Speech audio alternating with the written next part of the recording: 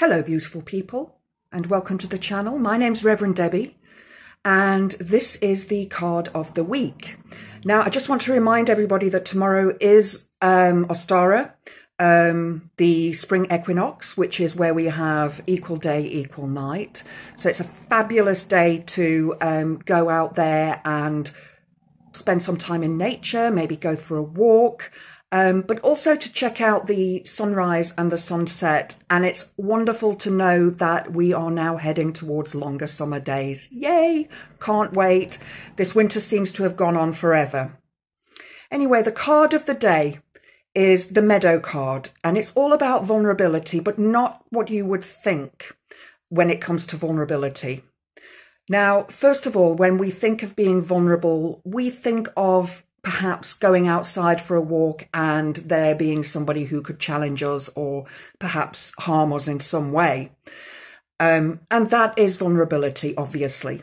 But this card today is all about you facing your own vulnerabilities around your own personality. So this has got nothing to do with going out there and being afraid of other people or feeling scared that they are going to hurt or abuse you in some way. This card is about you letting down your guard for a change.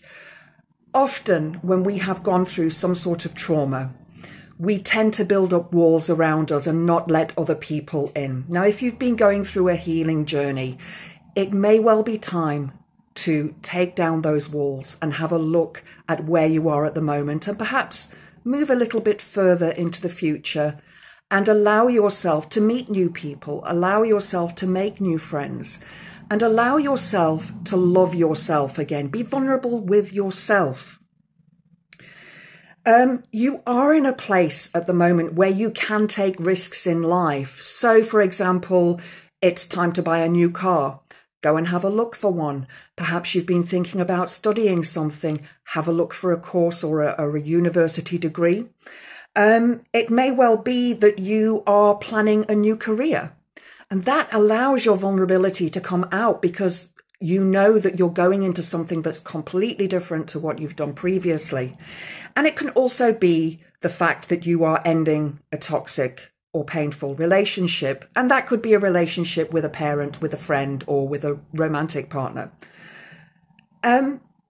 It's saying to you that you don't need to be subjected to your conditioned fears of letting others know who you really are. I remember way back when I was still at school, we had what we called then a civvies day where you could dress up in your normal clothes. Well, I went full goth. Black leggings, white shirt, black coat, black hair, short hair, done up into like a punky style. I wore my white makeup and my black eyes, and I probably went completely over the top, but that's me. Did I feel vulnerable? A little bit. And I remember there was a photographer there, a journalist there from the local newspaper, and they came running over to me to take photos of me. And the one of the headmistresses shouted, "No, don't do that, don't do that. I don't want this person in the newspaper." And I just think that, yeah, that was me showing my vulnerability, allowing myself to be vulnerable, allowing myself to accept that other people don't agree with what I wear or what I look like. And it doesn't matter what you wear or what you look like. It's your choice, isn't it? So others may judge us or criticize us for the way we look or the things that we do. And maybe they'll even put you down. And again, I know being a goth, I've been called a mosher out of car windows and all sorts of things. And you know what? I don't mind, because I'm being my true, authentic self. And you can too. But trust that you have the strength and the knowledge and the ability to deal with these reactions. So have a look at yourself and where you feel vulnerable, and perhaps try to build up a little bit of strength to that, a little bit of clarity as to what you're vulnerable over. Maybe journal, write it down. Now, on the other hand, this card to me always says you need to go out in nature and spend some time out there. And you know what? Looking at that meadow, looking at those flowers, it makes you just want to go outside, doesn't it?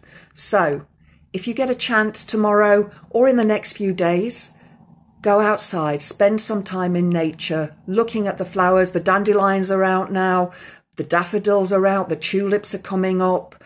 So enjoy this spring, enjoy the wonderful time around you. So if you've enjoyed the video, please click the like button. Please subscribe to the channel. I hope to see you next time. Blessed be.